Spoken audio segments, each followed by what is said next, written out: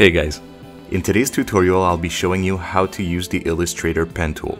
This is a video I wanted to make for quite a while since it covers the very basics of Illustrator and it gives you the tools you need to be able to create vector-based designs. This is typically what you'll be using when creating professional grade logos for typography and for screen printing on t-shirts, for example.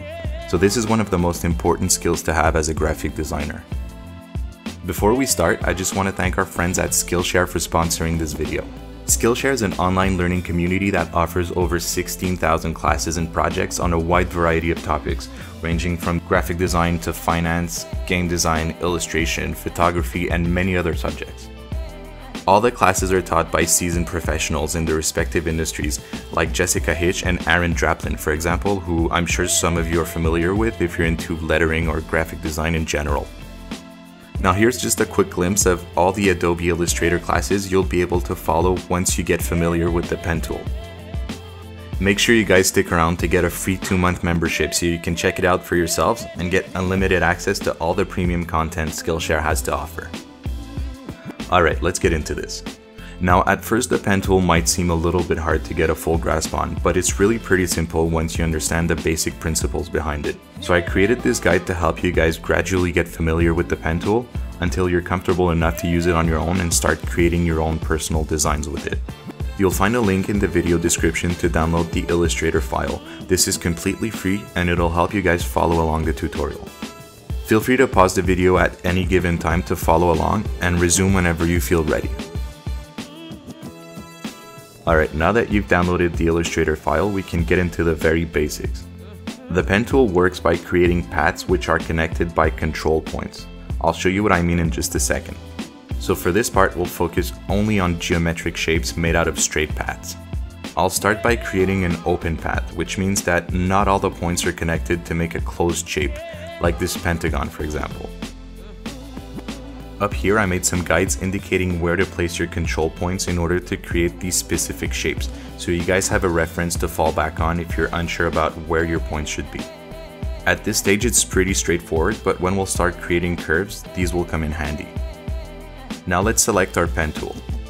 I'll set the fill color to none, and I'll go with this bright pink for the stroke. You can use any color, I just want something that stands out. So I'm going to start at the bottom here and place a point. As you can see, my path is now anchored to this point and I can move freely around it. Then I'm going to connect it to this corner up here, and from there I'll move to the next point down here and press escape when I'm done. Now we can move on to this next shape and repeat the process. This time we'll connect all the points and make it a proper closed path. You can start wherever you want and simply connect each corners with one another.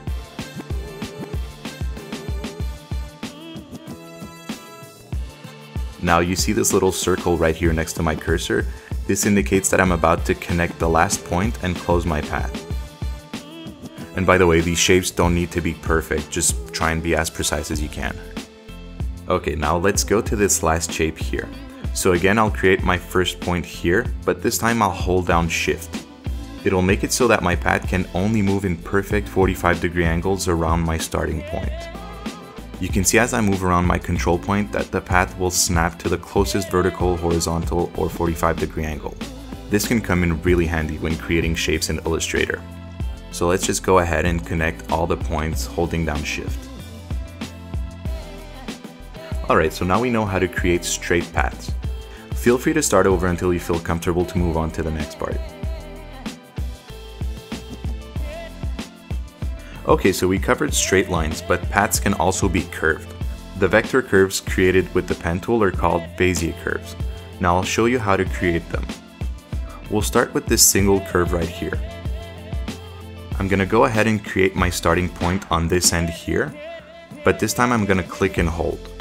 Now as I drag my cursor, you can see I have these two handles I can rotate around my point.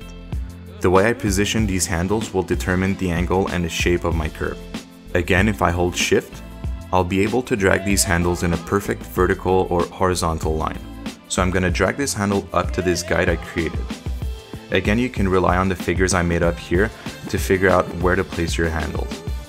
Now essentially you want to create your curves with as little points as possible. This will generally translate in smoother looking curves. Now as you can tell, I have this curve path to work with. So I'm just going to go ahead and connect it to the end of the curve over here.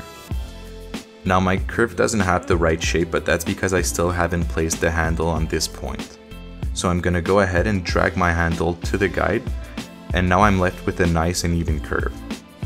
Again, it doesn't matter if it's not perfect, but if you do want to correct your curve, you can just hold Command or Control on PC and select a control point or a handle and move it around until you're satisfied.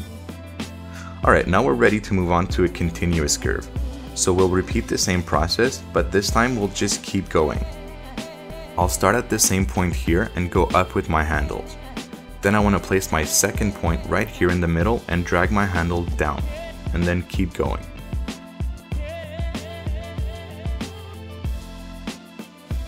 We could go on like this forever. Now let's try another kind of curve. This time, instead of going straight up and down with the handles, we'll do a 45-degree angle. I'll drag this one up to the guide holding Shift, but this time we're going at an angle. And then I'll go to the second point and do the same, and pull up to this guide. So now we have a curve with 2 control points instead of 3. So this is just another way to create curves depending on the shape you want. You can also make freehand curves without holding down Shift if you're going for a more inconsistent type of shape like this, but for now we're just going to focus on creating curves with straight handles. Now in some instances you'll want to be able to convert a curve into an angled corner or a pointy tip. For example, on this drop pin, we have all these smooth curves and then we have this sharp tip. So I'll show you how to go about it. I'll just start creating my shape. Now you can start wherever. I'm just going to go ahead and start up here and make my way down to the tip following the guides. Now as you can see, this bottom handle here isn't reaching the guide, but I'll adjust it once I created my point down here. So I'm just going to create the point and drag down. And then I'll adjust the handle by holding Command to bring up the direct selection tool and dragging this handle down. Remember to hold Shift to keep a straight line. Alright, now I'm going to go ahead and adjust this point down here to get the curve I want. So I'll bring this handle right up to the guide. Now I want to keep going, but I'm kind of stuck because handles will only let me create curves. So what we're going to do is we'll break this curve by keeping Alt pressed and grabbing this handle. Now we can bring it up to the guide. Then I'll move up to create the same curve on the left side. I can then proceed to close my shape up here.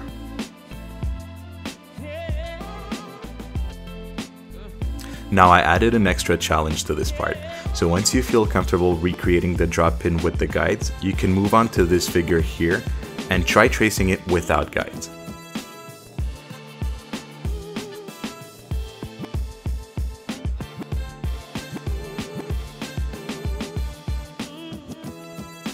Again, feel free to go over this part as many times as you need until you feel comfortable moving on. Alright guys, now's the time to put everything we learned to the test. So I've created this squirrel shape which is made out of straight paths, a bunch of curves, and some broken paths. I also included curves that weren't made with straight vertical or horizontal handles, because sometimes you just won't be able to get the curve you want just by using straight handles, and that's fine. Now let's try tracing this guy. I would say try and trace without looking at the reference too much, and just refer to it when you feel stuck. This should help you get a better grasp on where to put your points and how to drag your handles. I'm going to trace along, but I'll just speed it up a little bit so the video doesn't last forever.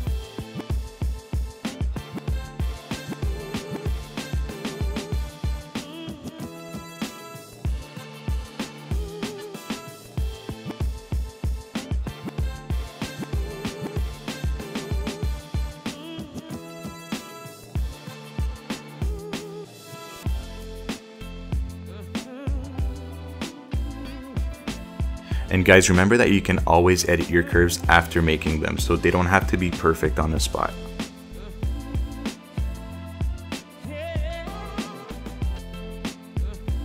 Alright guys, so our shape is done. Now if you had a hard time at first, it's all good. I know it can be a bit frustrating when starting out, but trust me, just keep practicing and at some point it'll just kick in for you and you'll get the hang of it. So just keep going at it until you feel comfortable.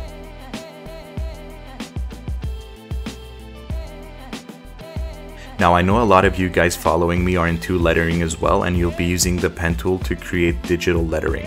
So I've added this last section to show you guys how I create letters using everything we just learned. There's a lot of different ways to create letters in Illustrator, but this is just how I prefer to do it.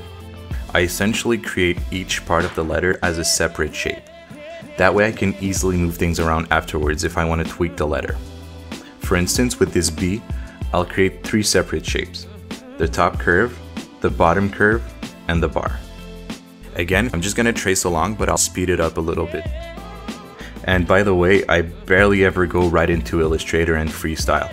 So if you've watched some of my speed art videos, you'll see that I always start by sketching my piece with pen and paper, so I have a pretty good idea of the shape and composition of the word I'm going for. I find this to be a much easier workflow than to just jump into Illustrator and start tracing. So I really encourage you guys to sketch your work beforehand. It'll make it a lot easier for you.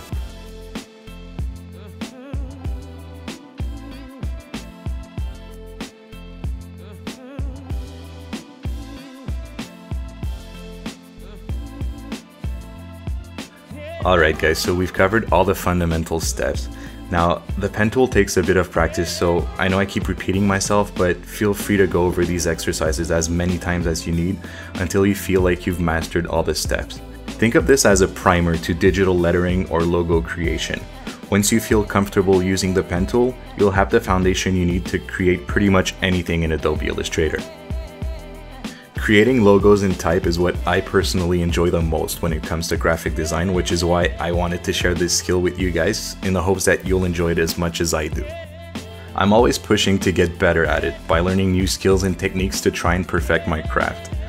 For example, right now I'm learning the process of customizing typography with this class by Aaron Draplin. This guy is pretty much the ultimate reference when it comes to vector work and customizing type, and he has a very natural and captivating way of teaching which I really enjoy. I've also just started this class by George Bourgeois on how to design a modern style logo. George is pretty much a veteran when it comes to brand identity and digital illustration, so I'm having a ton of fun learning about his techniques and what his workflow is like when creating a logo. You'll find thousands of classes just like these on Skillshare, so I strongly suggest you guys check it out if you want to step up your graphic design game. Make sure to click the link in the video description to get your free 2-month Skillshare membership. This means you'll have access to over 16,000 premium online classes completely free, which I think is a pretty sweet deal. Alright guys, so as usual, if you have any questions or suggestions, make sure to let me know in the comment section. I'll do my best to get back to you as soon as possible. Thank you so much for watching. I'll catch you in the next one.